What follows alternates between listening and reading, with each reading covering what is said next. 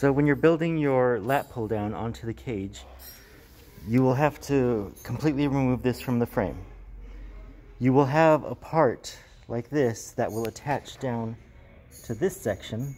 The holes here on this bracket are the same width for the holes on the gusset. This bar that you will remove does not get reinstalled down here because the holes here don't line up.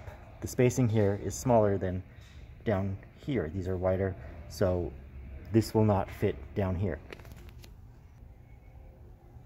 After you've removed this bar from the cage, that is part of the cage, you'll use it along with these little brackets to make the leg hold downs.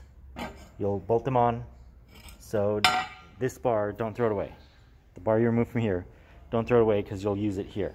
Right here, I only have both bars installed to illustrate the assembly. So here, this would be removed.